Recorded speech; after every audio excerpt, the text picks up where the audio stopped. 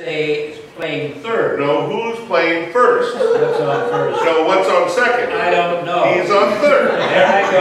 Back on third again. Will you stay on third base and don't go off? All right. What do you want to know? Now, who playing third base? Why do you insist on putting who on third base? What am I putting on third? No, what's on second? You don't want who on second? No, who is on first? I don't know. Third base. On June 19th, 1845, each baseball game has 12,386,344 possible plays. And we'll be illustrating them all as we go forward. Where's Jeanette? Okay, you ready? Life is a baseball game. I think you have words at your seats. Yes. Should I sit? Hi, welcome everyone. Hi. I wanted to make tribute to both places I used to live, which was Seattle. So I'm wearing a Mariners, but I'm originally from New York, so that's why I have a hat and a uniform that's two different places. If I had another thing, I'd wear San Diego. Anyway, on your seats is a program, not a program, but a sheet called Life is a Ball Game. It's the story of the song that I'm going to do, and I thought you'd like to know a little bit about it. It was sung by Winona Carr, and it's from the movie 42, which if you haven't seen it, I highly recommend it. It's the story of Jackie Robinson. And I recently watched it, and when the credits come up, she sings Life is a Ball Game. And she was a gospel singer, and she used a lot of the words that have to do with Christ and Jesus, and she uses them as players on the baseball field, and also things like temptation and sin. So it's very clever lyrics. She was one of the only people at the time to do such a thing, where she brought in a national pastime, or what they call a secular type of subject, and made it a gospel song. And I recommend you go to YouTube and check her out and watch the YouTube video of Life is a Ball Game. But I'm going to take it and play it for you, and you have the lyrics, and you can follow along.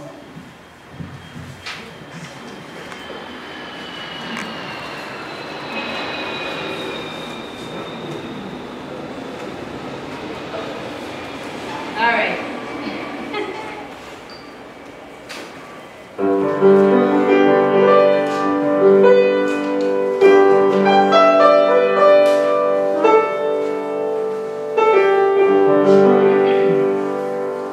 So she says, life is a ball game being played each day.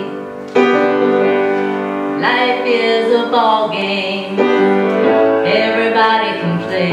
Oh, you know, Jesus is standing at the home plate. He's waiting for you there. You know, life is a ball game, but you got to play it fair. You know, the first place is temptation. You know, the second base is sin. Third base, tribulation. If you can pass, you can make it.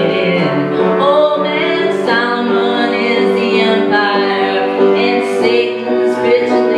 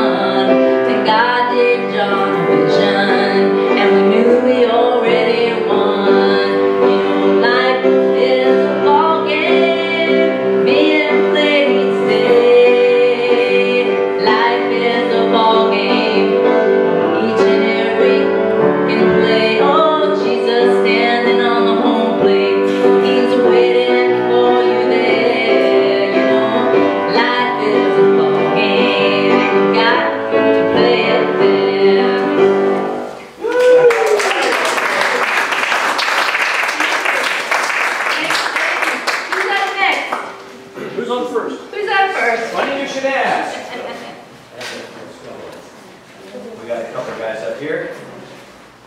Mark and John, ladies and gentlemen.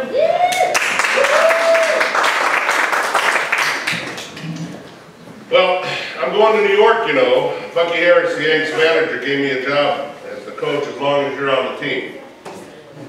Look, if you're the coach, you must know all the players. Right, certainly do. Well, I never met the guys, so you'll have to tell me their names, and then I'll know who's playing on the team. I'll tell you their names, but you know, strange as it may seem, they give these ball players nowadays very peculiar names.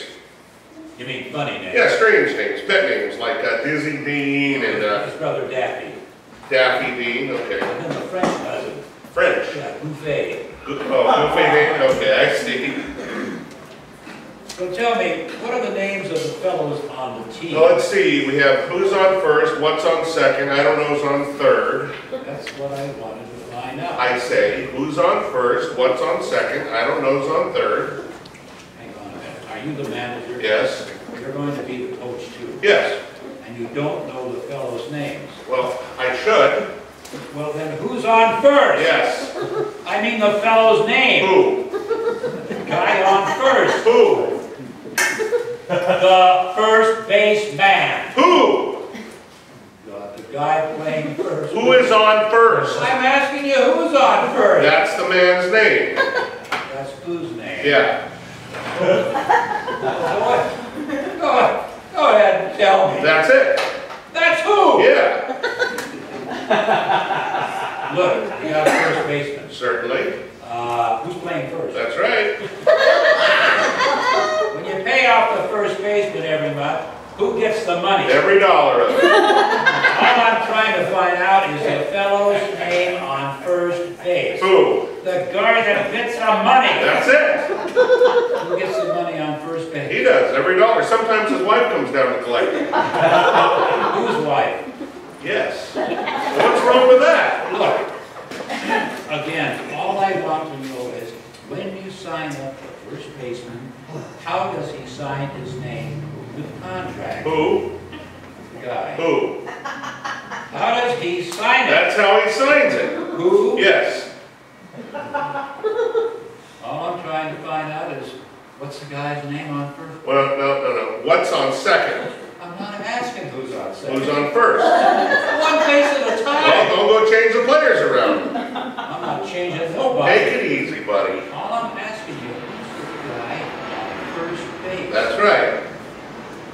Okay. All right. What's the guy's name on first base? No. What's on second? I'm not asking you who's on second. Who's on first? I don't know. Oh, he's on third. We're not talking about him. Let's get back to first. Now, how did I get on third base? You mentioned his name. If I mentioned the third baseman's name, who did I say is playing third? No, who's playing first? What's on first? No, what's on second? I don't know. He's on third. There I go. Back on third again. Will you stay on third base and don't go off? All right. What do you want to know? Now, who's playing third base? Why do you insist on putting who on third base? What am I putting on third? No, what's on second? You don't want who on second? No, who is on first? I don't know. Third base. Look, you got an outfield. Sure. The left fielder's name? Why? I just thought I would ask. Well, I thought I'd tell you. But for God's sakes, tell me who's playing left field. Who is playing first? I'm not. Stay out of the infield. I want to know what the guy's name in left field. No, what's on second? I'm not asking who's on second. No, who's on first? I don't know. Third base.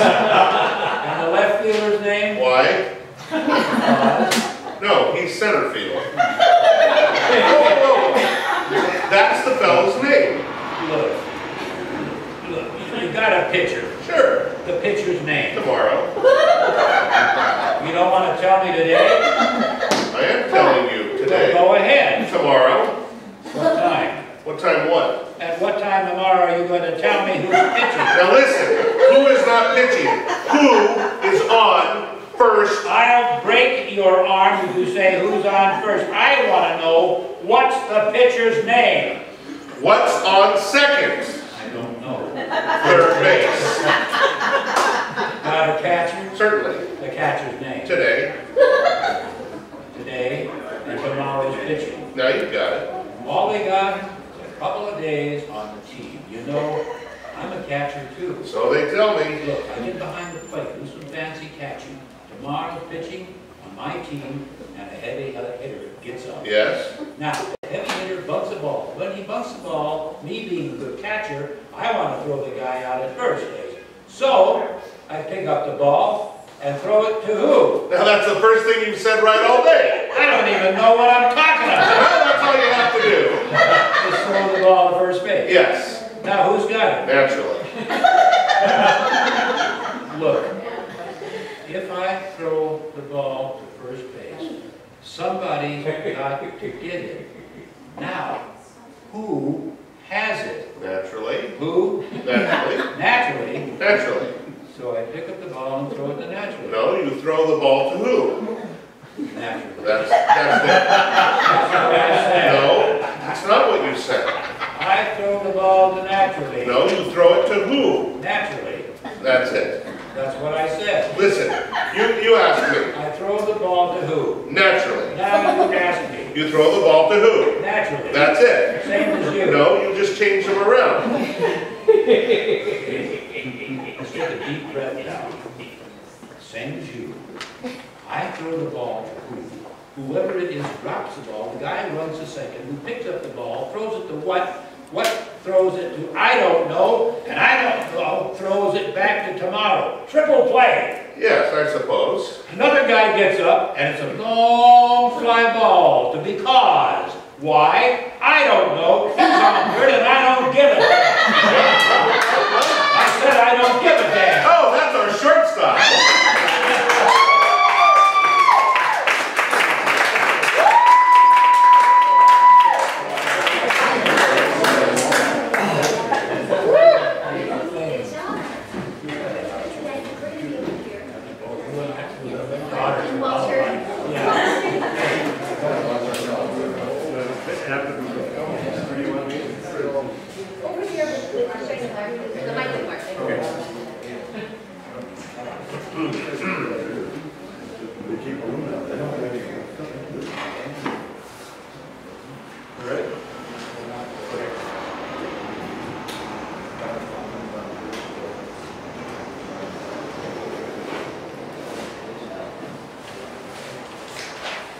It's bound. Yes. Is that okay? All right. I'd like to give you a brief introduction to Tinker to Evers to Chance.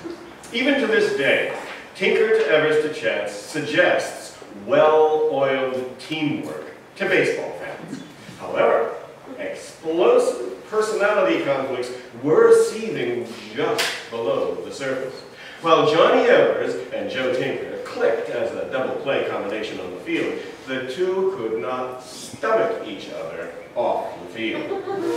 By 1905, they spoke not at all, except when absolutely necessary when playing. Tinker blamed it on an incident when Evers grabbed a taxicab without waiting for him, and Evers blamed it on a ball that Tinker heaved at him from 10 feet away, breaking a finger. Whatever precipitated their split, the pair refused to acknowledge each other's existence off the diamond. At times, Evers wanted to beat the crap out of Tinker, but he held back, having witnessed Joe's handiness with his fists. When he realized that he was dying, Frank Chance asked both Tinker and Evers to come to the Pacific Coast to visit one last time. Husk's motivation in summoning his former double-play combo to California had as much to do with repairing their relationship as it did with making farewells. They both made the trip, and it marked the first time that Tinker and Evers had spoken off the diamond since 1905. Tinker, Evers, and Chance, a trio of bear cubs, were voted into the Hall of Fame as a unit in 1946. Tinker to Evers to Chance. These are the saddest of possible words. Tinker, To Evers, The Chance. trio of bear cubs and fleeter than birds. Tinker, And Evers, And Chance. ruthlessly picking our Gonfallen bubble, making a giant hit into a double. Words that are heavy with nothing but trouble. Tinker to Evers to Chance.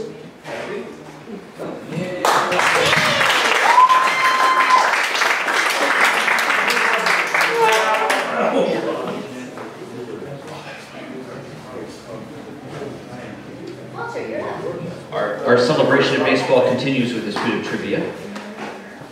William Howard Taft, the heaviest president, was the first one to throw a baseball pitch at the first pitch of the baseball season, beginning a tradition that continues today. The game was in 1910 between the Washington Senators and the Philadelphia Athletics. The Senators won 3-0. That shows how long ago that was. Okay, we got Walter coming up. Yankee ends a real corker of a mystery. This story is about a Yankee and a corker of a mystery. And it's true, Jason Grimsley, a relief pitcher in his first season with the Yankees, was among those who flocked to see the movie Mission Impossible in 1996. And as he watched Tom Cruise and an accomplice crawl through an air duct to steal secret information, memories of his own impossible mission came back to him. Grimsley didn't steal government secrets, but he was at the center of a heist that is part of baseball lore for its audacity and its ingenuity. For the first time, Grimsley acknowledged just last week that it was he who crawled through the innards of Chicago's Comiskey Park into the umpire's dressing room on July 15, 1994, to replace an illegally corked bat of his Cleveland Indians teammate Albert Bell with a bat that was cork-free. That was one of the biggest adrenaline rushes I've ever experienced, Grimsley said. The Indians were off in a playoff race with the White Sox as they played in Chicago, and Bell, the Indians' left fielder, was obliterating American League pitching. When the season was ended by a strike on August 12th, he had a 357 batting average and 36 home runs. Chicago's manager, Gene Lamott, had been tipped off that Bell might have hollowed out the barrel of his bat and filled it with cork, which makes the head of a bat lighter, increasing the speed of the swing. It is the prerogative of any manager, as is the prerogative of any manager, Lamott challenged the legality of Bell's bat in the first inning, a process that automatically prompted an umpire, in this case Dave Phillips, to take the bat and lock it in his dressing room for a later examination. As the bat was removed from the field, the Cleveland dugout was seized with concern. Bell's teammates knew it contained the illegal substance, and once that was discovered, their best hitter would be suspended. Grimsley, who was one of the Indians' starting pitchers, but wasn't working that night, said, "Well, as I was sitting there, a thought came to my mind, I can get that bat." Grimsley, whose role was confirmed by American League officials, said he knew that the clubhouse had a false ceiling with removable square tiles, and he surmised that the umpire's dressing room on the same level had the same kind of ceiling. Grimsley walked back towards the clubhouse and down the hallway to do some reconnaissance. He noted the whereabouts of the umpire's room and the cinder block walls that framed the rooms.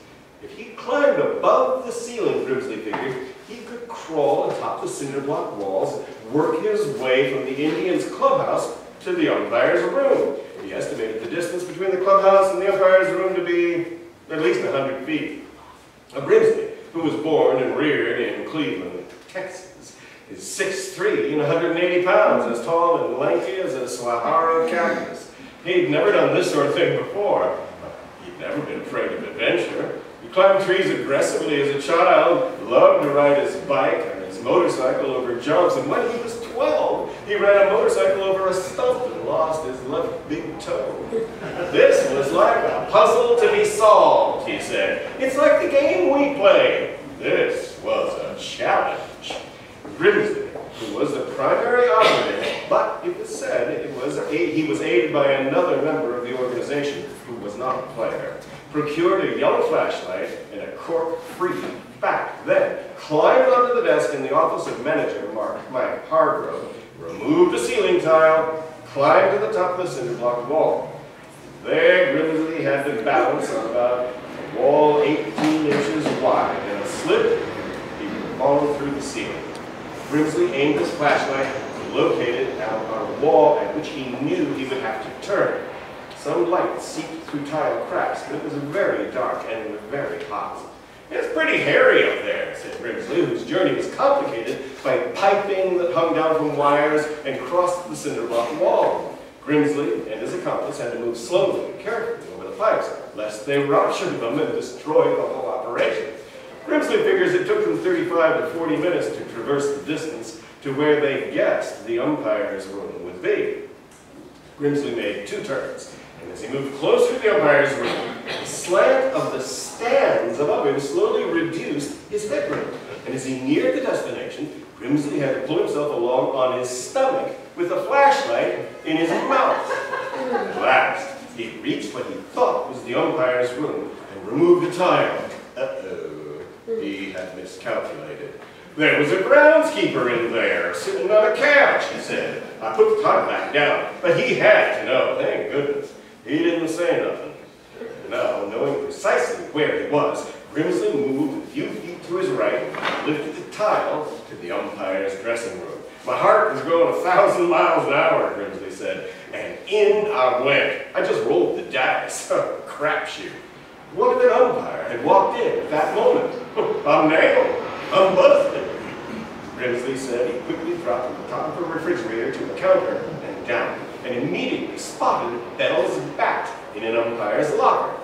He made the exchange, as imperfect as it was.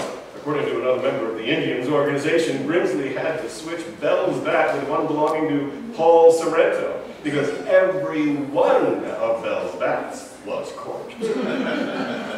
Grimsley said he climbed back out, paused to make sure that his footprints weren't apparent in the dust on top of the refrigerator, and replaced the tile. As soon as I got back up, somebody came into that room and said, I had to sit there for about 2 minutes, but I was only 20 or 30 feet away from somebody. Grimsley doesn't know for sure if that person was an umpire. Whoever it was, left. Grimsley and his accomplice returned to the Cleveland clubhouse 4 innings after the operation began. He said he informed the rest of the Indians of his success. They couldn't believe that he had reclaimed the bat. They were pretty excited, he said. After the game, which the Indians won 3-2, the umpires had no doubt that the bats had been switched. The one in their possession bore Sorrento's name. White Sox officials were apoplectic, and there was talk of bringing in the FBI. Ultimately, the Indians were told that if they returned Bell's original bat, there would be no punishment for whomever had made the switch. They complied, and Bell was given a 10-game suspension, a penalty that was appealed and reduced to 7 games. And Grimsley's role was not disclosed at the time. Since the bat was returned, Bell was punished. Nearly 5 years have passed. It's highly unlikely that baseball officials will pursue the matter further with the now 31-year-old pitcher. Grimsley and his teammates were supportive of his action. There was no doubt about his motivation. I had the interest of the Cleveland Indians at heart, said Grimsley, who was later treated to a round of golf by Bell. The next day, Grimsley, whose identity as the culprit was unknown to the White Sox, was standing in the outfield with a couple of teammates when Mike Lavieri, the Chicago catcher, walked over to them. Hey, I heard you guys had a Mission Impossible last night, Lavieri said, smiling. That's beautiful. And he walked away, leaving Grimsley grinning behind.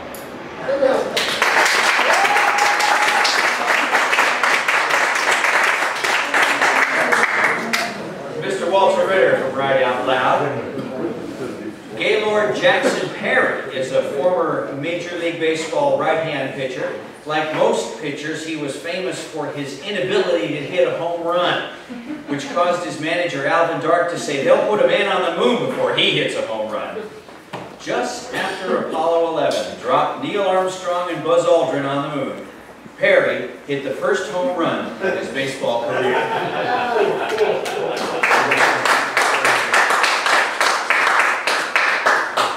Rick Henry, climbing to the moon.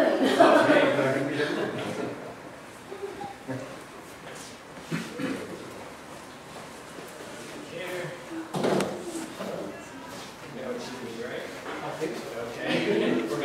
Hello, everybody. How are we tonight?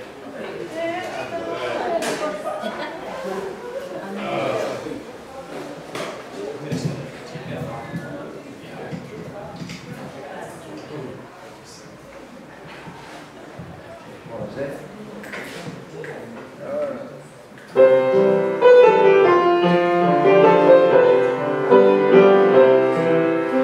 Fly me to the moon and let me play among the stars.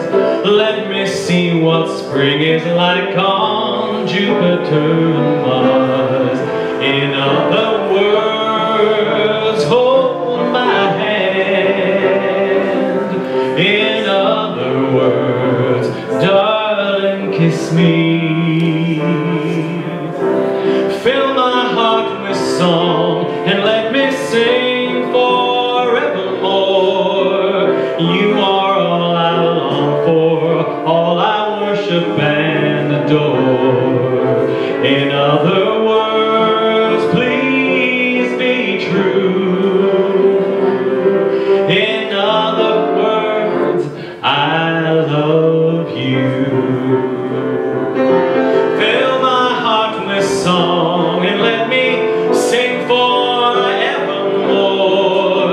You are all I long for, all I worship and adore. In other words, please be true. In other words, in other words, in other words, I love you.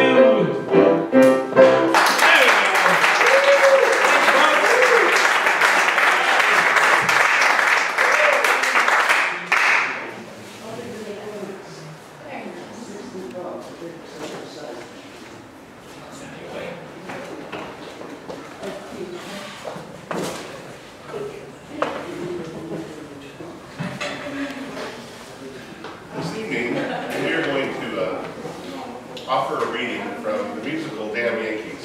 In this scene, Joe Boyd and his wife May are watching Washington Senators play the New York Yankees. Actually, Joe is watching. May isn't really watching and paying attention.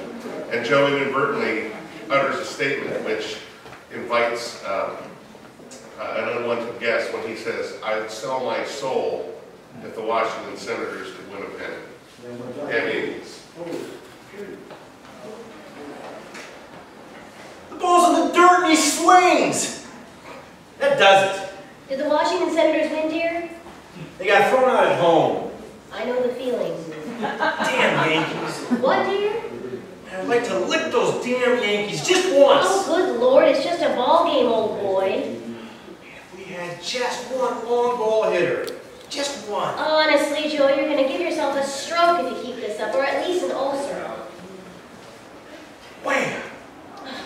Oh, Joe. Joe, no, my friends Doris and Darlene, they like baseball, but they don't suffer so. Well, I'm going to bed. I've got a bridge club tomorrow. Good night, old boy. Yeah, sure. I mean, good night. Good night, old girl. Wham! One long ball hitter. That's what we need. I sell my soul for one long ball hitter.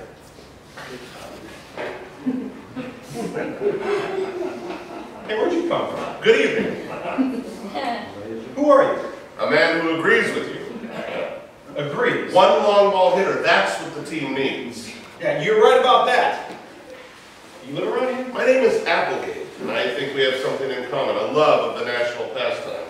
You bet. Care to sit down? Thanks. You don't like to see the Senators in 7th place. Well, you know what? They may pull together yet. I'm here to make you a proposition. Not only would you like to see Washington win the pennant, but you secretly have a yearning to be a baseball player yourself. It wasn't so bad in high school. Not bad. They were scouting you in Kansas City. You still have your spiked shoes and glove. They're up in your bedroom. Who told you? would you like to be the greatest baseball player in all history? Big Joe? No joke. You can be a great ball player. I can't even bend over and touch my knees. Try it, just relax. Hey, what do you know? With my help, a lot of things come easy. Hey, how'd you pull that off? I'm handy with fire. Who are you? I'm quite a famous character, Mr. Boyd. I have historical significance too. In fact, I'm responsible for most of the history that you can name. Listen, you know, I don't know what this gag is. This world is crazy, full of crazy things, crazier every day. Gosh, what are you doing here? Great events bring forth great men, Joe. They arise from nowhere. They take command. That's history. What are you talking about? I've chosen you, the most dedicated partisan of the noble Washington Senators, to be the hero who leads them out of the wilderness to the championship. The Senators are in 7th place. Your powerful bludgeon and sparkling play will inspire the team to greatness. We'll call you Hardy, Joe Hardy. You'll be 23 years old. They'll put a new wing on that baseball museum in Cooperstown, dedicated to you, the Hardy Shrine. Wow. Wow. What do you want me to do? Just leave everything to me. My job? My wife? This is a big operation. Can't be bothered and let things like that stand in the way. Well, I just disappear, is that it? Very simple. And what happens after I stop being a baseball player? Then where would I be? Well, of course, that's fairly well known, isn't it? Yes, but I mean, After all, there's nothing unusual about it. How do you suppose some of these politicians around got started? Or some of these parking lot owners? still, I mean, what they say Look, is... look. I've got something to trade. I'm offering you a chance that you've wanted all your life. In my business, we have what you call an escape clause. This is not a real estate deal. Look, if I don't like it, I ought to be able to get out. Get out! I've got my wife to consider. All right. I don't want to hear any more about wives. Wives, they cause me more trouble than the Methodist Church. I'm trying to be understanding, but all this haggling. All right, I'll give you a chance to get out. Oh, sure. In that case... On the 24th of September at midnight. I wouldn't do it, but I don't want to have them damn Yankees win. Ha! You can say that again. All right, it's a deal. It is? Now the other hand. That's all? Sure. What do you expect? Your name in blood or some phony stunt like that? Come on, the teams need you. There's no time to waste. Okay, I just want to leave a note for my wife and get my shoes and my glove. Okay. Tell her you're going to Little America to interest Eskimos in split-level homes. Hey, I'm nearly ready. I'll call a taxi. Let's go, Joe.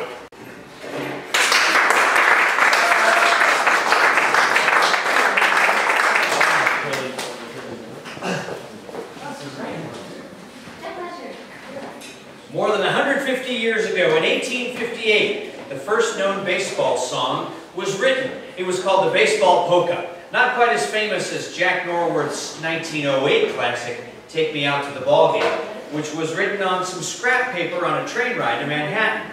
Norworth then provided those paper scrap lyrics to Albert von Tilzer, who composed the music, which in turn was published by the York Music Company.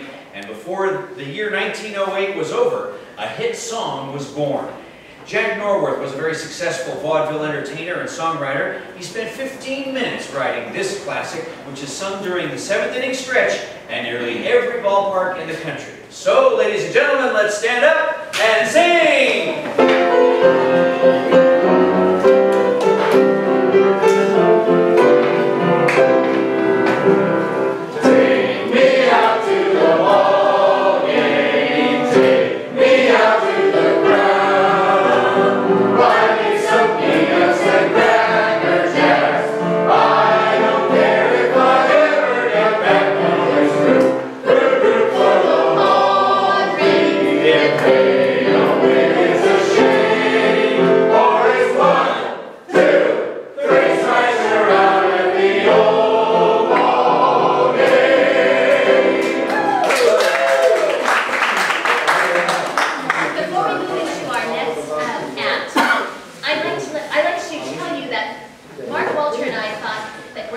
Italiano would be a fun, creative way to bring this lovely exhibit artist's tribute to Italian Americans in baseball to life through music and literature.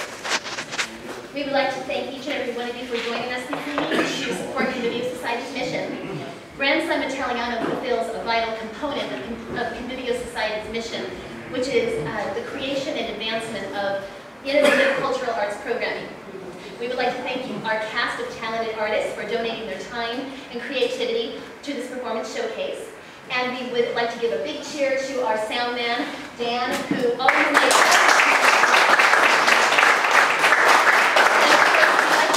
our special thanks to Bernadette, Tarantino, and Mike Malone. Their fabulous gourmet sausage sandwiches are always a highlight at our Convivio events. So thank you so much.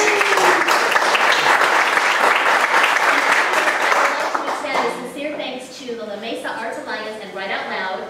And we have Walter here, and Mark, and Veronica, because without their support, this event would not have been possible. So thank you, and now we're going to lunge right into Act 2. Thank you so much.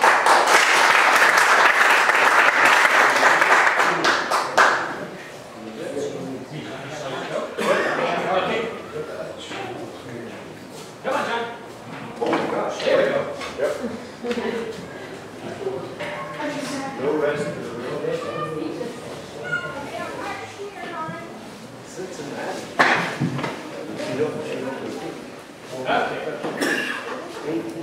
Actually, no, that's just fine. This is a big song. It'll be fun. We're good. So this is a song everybody knows. You gotta kind of sing along with me when you know it. If we have any real tenors in the house, you know what your heart is. And if you don't, please don't sing along. Trust me. Here we go. You gotta have heart. All you really need is heart. When the odds are saying you'll never win, that's when the grin should start. You gotta have hope. Mustn't sit around and moan. Nothing's half as bad as it may appear. Wait till next year and hope. When your luck is at zero, get your chin up on the board. Mister, you can be a hero. You can open any door. There's nothing to it but to do it.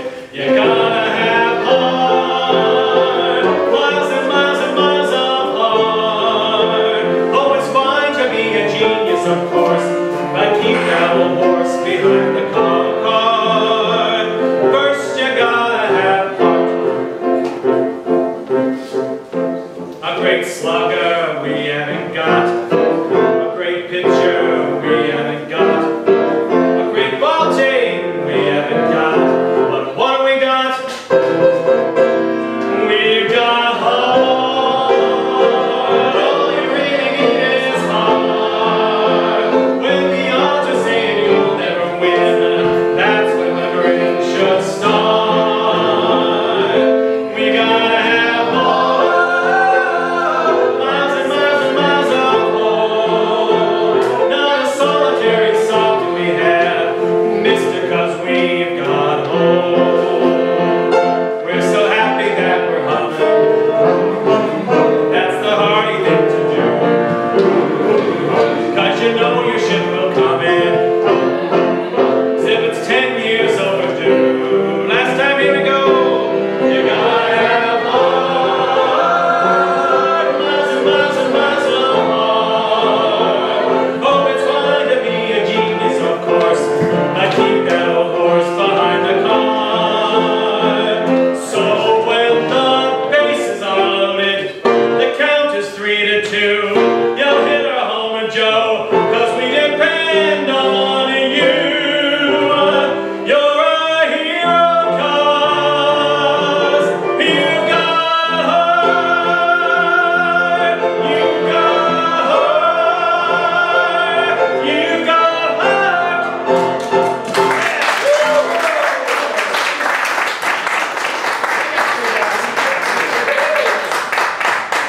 All right. Mr. Rick Henry, ladies and gentlemen.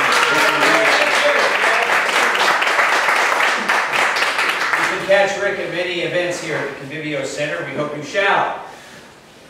Speaking of heart, Doc Medich, who was studying medicine while playing for the Texas Rangers, was able to save a fan's life from a heart attack. Now we're going to ask John to come up here and help us out with Eugene's baseball dream.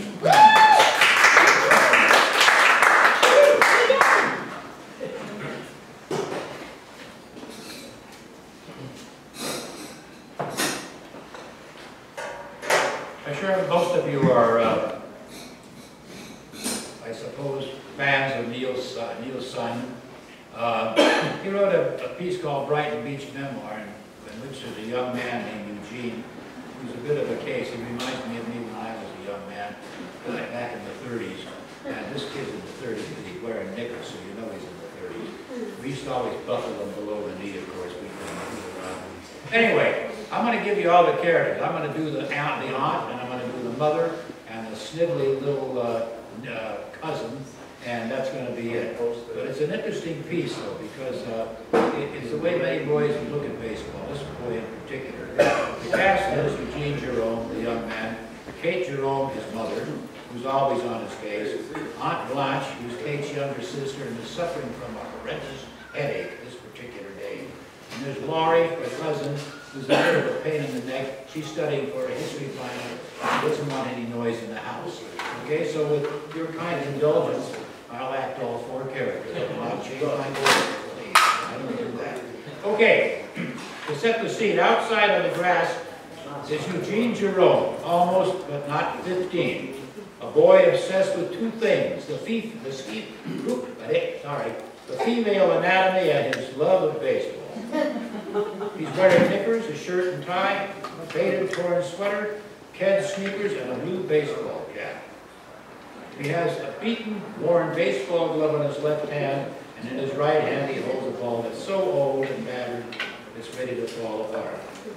In his fantasy ball game, which he plays quite frequently, he plays many roles: player, broadcast announcer, and fan in the stand. Excuse me.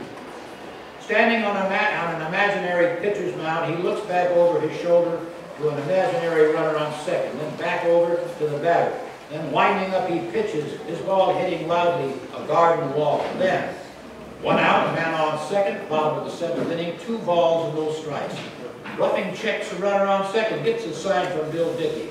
Roughing stretches, roughing pitches, caught in the outside corner. Steal right one, and a baby! No hitter up there! 1 out, man on second, bottom of the seventh, 2 balls, 1 strike. Roughing checks the runner again on second, gets a sign from Dickey. Roughing stretches, he pitches, low and outside, ball 3. Come on, Red, make him a hitter. No batter up there. In there all the time, Red. Aunt Blanche, Kate, please, my head is splitting. Kate, Mama Kate. I told that boy 1,000,000 times, Eugene, stop banging that wall. He loves her son. 1 out, man on second, bottom of the seventh, 3 balls, 1 strike, roughing stretches, roughing pitches. Oh no, high and outside, JoJo Moore walk. First and second, and Mellott lopes up to the plate. Blanche, can't he do it someplace else? I'll break his arm, that's where I'll do it. Eugene, I'm not going to tell you again, do you hear me? It's the last batter, Mom. Mellott is up. It's a crucial moment in World Series history. I love this guy. He reminds me of a real schmuck. Intermission. Kate, your Aunt Blanche has a splitting headache. Blanche, look, I don't want him to stop playing. It's just banging. Laurie, little cousin. He always does that when I'm studying. I have a big test of history tomorrow. Eugene, 1 pitch, Mom. I think I can get him to pop up. I have my stuff today. Your father will give you plenty of stuff when he gets home. You hear? All right, all right.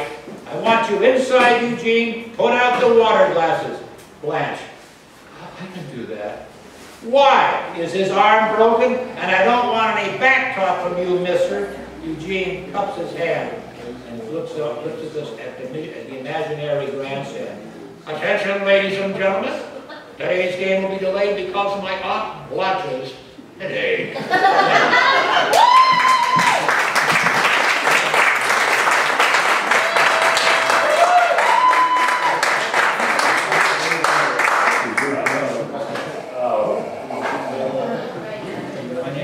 3 daughters, things don't stop.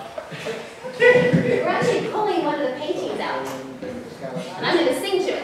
All You want right. me to talk about them? Yes. This young man was a St. Augustine High School student. I taught him in a couple of classes. I first met him when he was 12 years old when I was working at Old Westgate Park.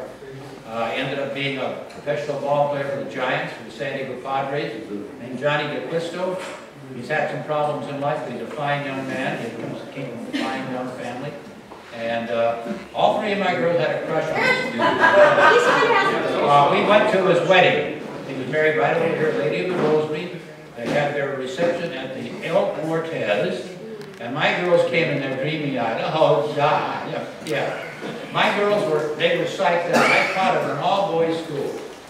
And none of the boys would date my girls for obvious reasons. That's right, they would not. Anyway, Johnny DeQuisto has been a close friend ever since. He lives in Phoenix, Arizona now, and I hear from him frequently. But anyway, this one really had a crush on him. That's all I'm going to say. Okay, so as my dad said, our family, had the pleasure of attending John DeQuisto's wedding. I think it was his first wedding. So picture this. Picture this, the Bowman family dressed in our Sunday best, gliding to the tippy top of the El Cortez Hotel in a glass elevator. Do you remember that, Eileen? It was really cool. I remember waiting with the rest of the guests in the ballroom for John and his wife to make their grand entrance. And as they came through the doors, I recall staring at him and thinking, you are the dreamiest man I've ever seen in my life. And then I remember looking at her and thinking, I wish you'd just disappear.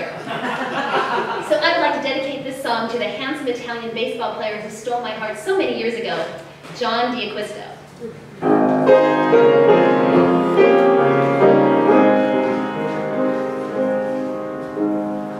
You made me love you.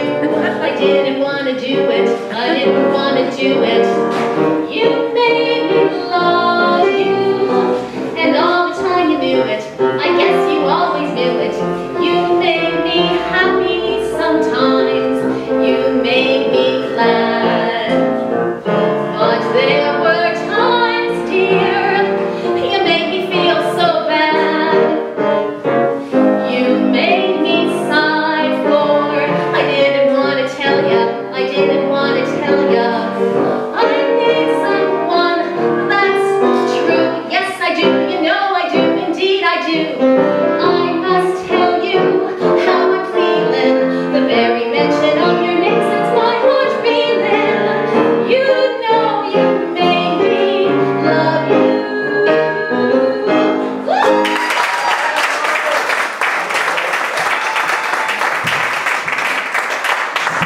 Thank you, Jack Asher. He tickles the ivory so beautifully. The amazing Molly Bowman and Secrets of Love Life here in San Diego. I remember the El Cortez. I wanted those neon stars for my own building downtown, but who knows what happened to them. Well, trivia note, Fidel Castro was once a star baseball player for the University of Havana. Okay, now we're going to have Walter Martin's here.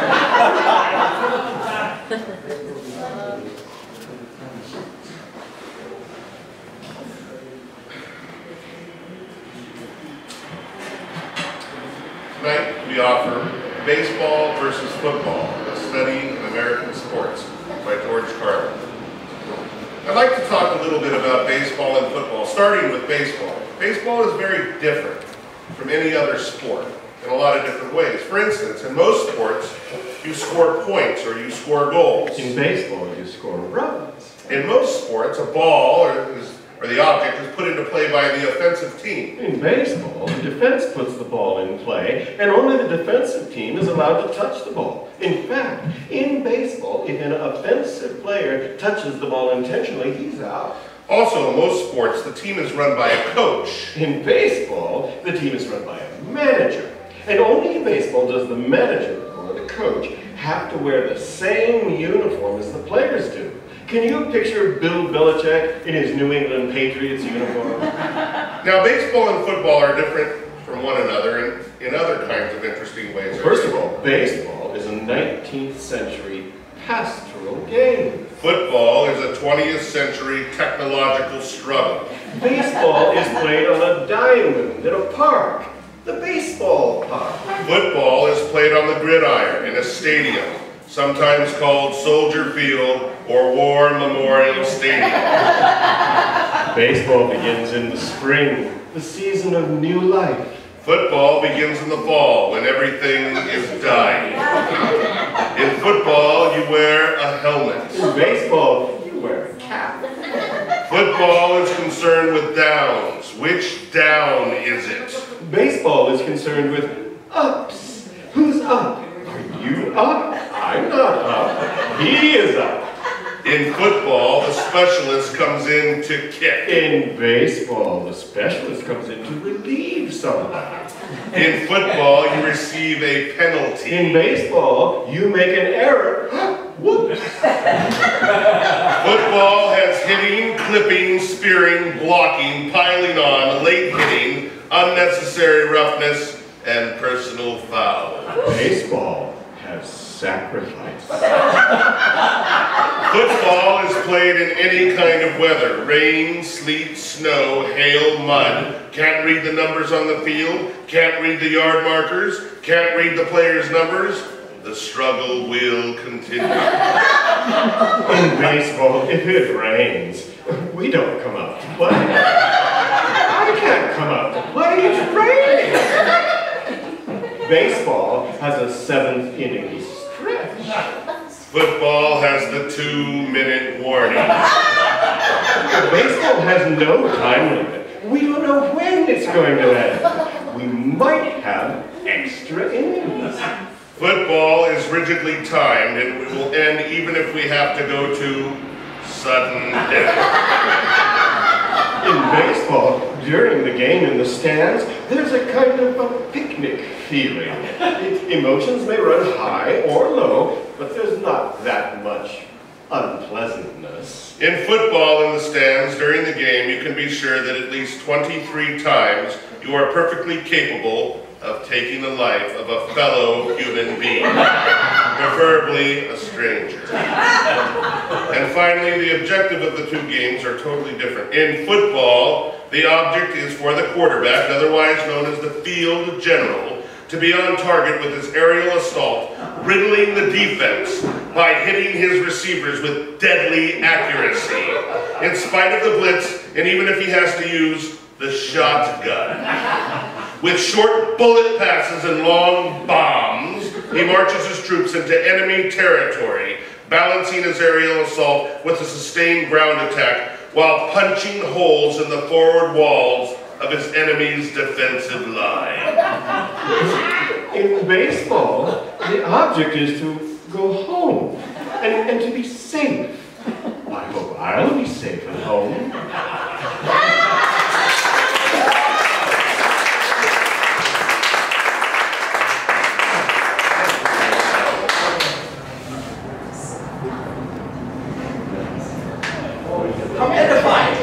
Thank you, guys. Molly and I are going to do this next one. Let me give a little intro. Have a little support from Mark and Oh, good. We're going to turn the clock back to 1941. It was May 15th when it all started. On that day, Jolton Joe DiMaggio went 1 for 4. From that fateful day until the 16th of July, 56 games later, DiMaggio hit safely in every game, setting a brand new record and providing songwriters Bart Homer and Alan Courtney the event that became a 1942 popular catchy musical hit, recorded by the orchestras of Les Brown and Teddy Wilson, a novel sung by teens and adults alike. Hello, Joe. What do you know? We need a hit, so here I go! Started baseball, made a streak that's hot, that's got us all aglow. He's just a man and not a freak. Jolton Joe DiMaggio. Joe DiMaggio, we want you on our side. Tied the mark at 44, July the 1st, you know. Since then he's hit a good 12 more. Jolton Joe DiMaggio. Joe DiMaggio, we want you on our side. Coast to coast, that's all you'll hear of Joe, the one-man show. He's glorified the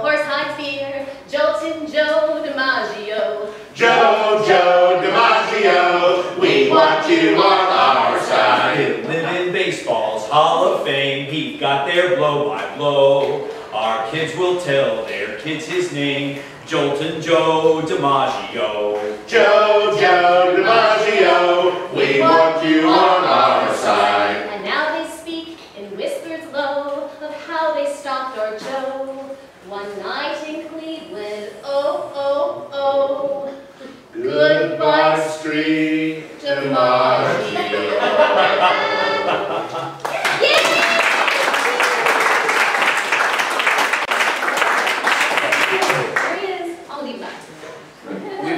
We've got a classic ahead, and I'm telling you the story of Casey at the bat. That started in 1885, when George Hearst decided to run for state senator in California. To self-promote his brand of politics, Hearst purchased the San Francisco Examiner. At the completion of the election, Hearst gave the newspaper to his son, William Randolph. William, who had experience editing the Harvard Lampoon while at Harvard College, took to California 3 Lampoon staffers. One of those was Ernest L. Thayer, who signed his humorous Lampoon articles with the pen name Finn. In the June 3, 1888 issue of the Examiner, Finn appeared as the author of the poem we all know as Casey at the Bat. The poem received very little attention, and a few weeks later it was partially republished in the New York Sun, though the author was now known as Anon.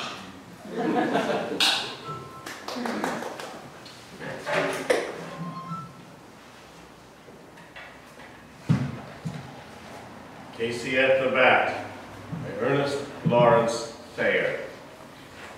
The outlook wasn't brilliant for the Mudville Nine that day. The score stood 4-2 with but 1 inning more to play.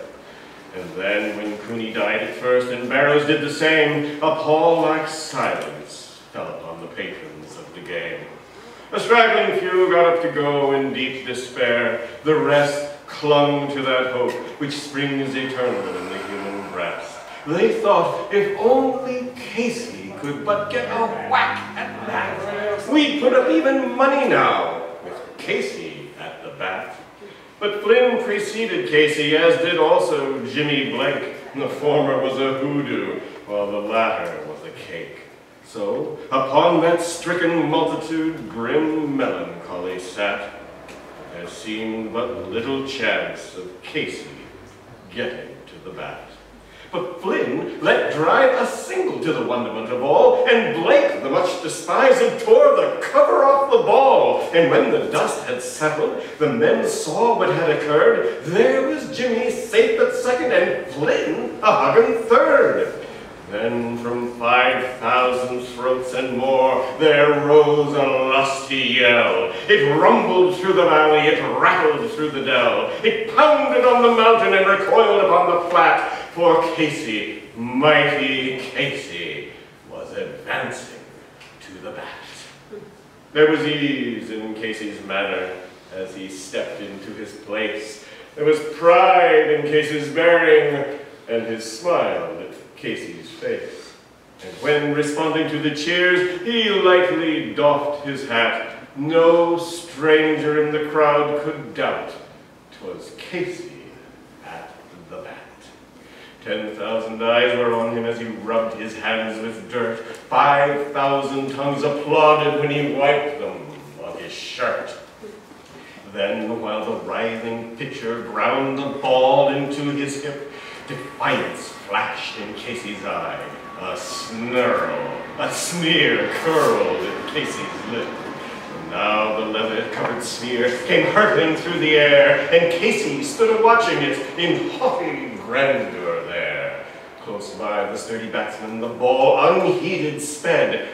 That ain't my style, said Casey. Strike one, the umpire said. From the benches, black with people, there went up a muffled roar, like the beating of the storm waves on a stern and distant shore. Kill him! Kill the umpire! Shouted someone on the stand, and it's likely they'd have killed him had not Casey raised his hand.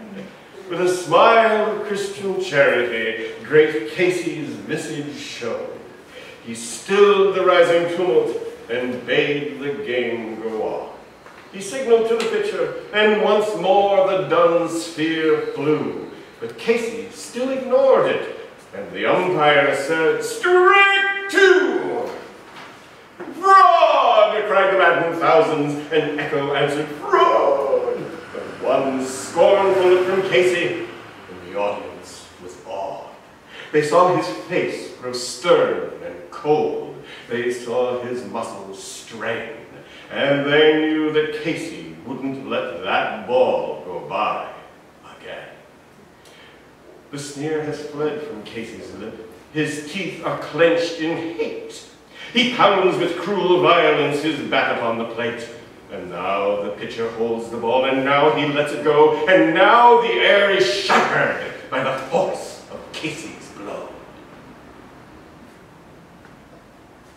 Oh, somewhere in this favored land, the sun is shining bright. The band is playing somewhere, and somewhere hearts are light. And somewhere men are laughing and little children shout. But there is no joy in Mudville. Great Casey has struck out.